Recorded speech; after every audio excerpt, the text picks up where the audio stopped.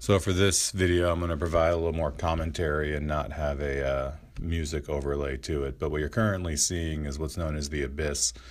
It's where all the water for the future site and homes and everything else drains to.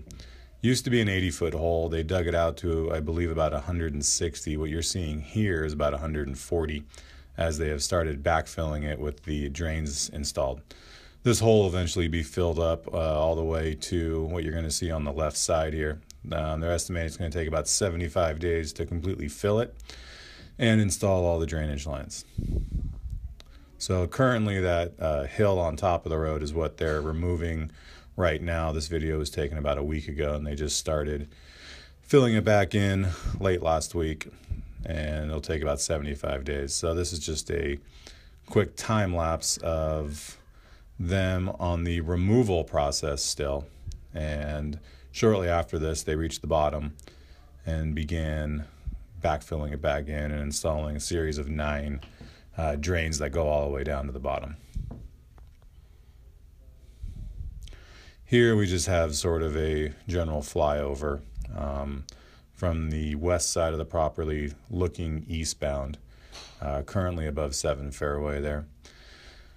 Here they were digging a few of old number 5 and using that to bring down into the pit. So here we're flying directly above the abyss going east. What's out in the distance and what it'll stop on in a second is the clubhouse pad that work has just begun on mobilizing to start building the clubhouse as of today, actually, which is April 11th. So pool goes on the pad up top where all these pipes are, the event lawn. The pad just east of that or up above the screen is where the first floor of the clubhouse is. And then the pad up top is not where the second level is, but will sit above the first level. But that gives some perspective as to the size of the clubhouse. Slightly where that truck is will be another event lawn for weddings and other events outside. So this is some of the drain pipe that's going into the abyss. There's 9 of them in total, and they'll be, I believe, about 100 feet vertical.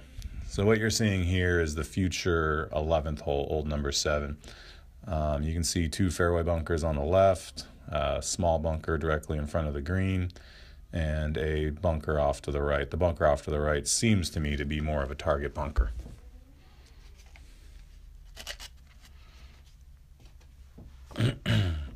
And then just left of the pine tree will be the location of the green. Again, another green where all sides sort of funnel back towards it. This is a time lapse of future 12 and 13. You can kind of see where the lake used to be. There no longer will be standing water there or a lake. It'll be a large barranca. And in the last 2 days, not seen in this video, they've done a lot of work there. Here was a time lapse of the stockpiling of the sandcat material for old 1 and 2, future 6 and 7. What you're seeing here is some additional footage we got last week. This is one of 6 trees that will be moved to the entrance to the club. So when you're driving up Narbonne or PV East or down PV East and turn into what's going to be the clubbing community, there'll be 3 pine trees on either side of the road. These are taken off the old golf course.